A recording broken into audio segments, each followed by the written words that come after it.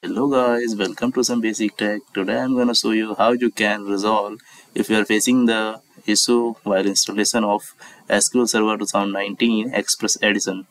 So you can see I have captured this image when I was just facing this issue. This version of the installation is no longer supported. Please download again from the download site. I have tried multiple times to download but showing the same error.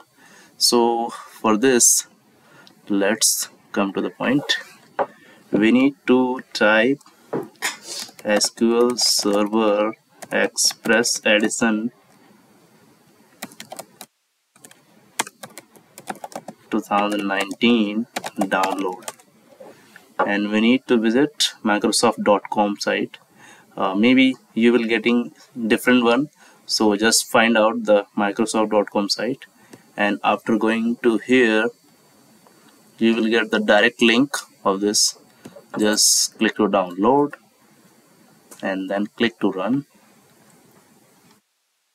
and you will be able to just run. So that's it. It's a kind of simple. Sometimes people are just opening different links, that's why they are getting the errors. But if we are just downloading from the correct website, you will be able to open. Thank you.